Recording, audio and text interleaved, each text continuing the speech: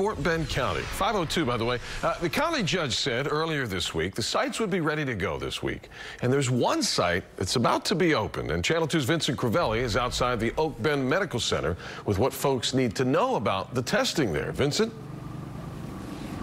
Oh, and the medical center starts testing today, but I want to stress you can't just show up unannounced. You have to go through the proper screening process. This is a private testing site, not a county-run site, so your test won't be free. Either you'll pay out of pocket or you'll be charged a copay if you have insurance. To get tested first, you need to call and schedule a telehealth visit for a screening. One of the following situations must apply: be a healthcare worker with suspected exposure, a serious underlying condition, be older than 65 years old, or be showing symptoms.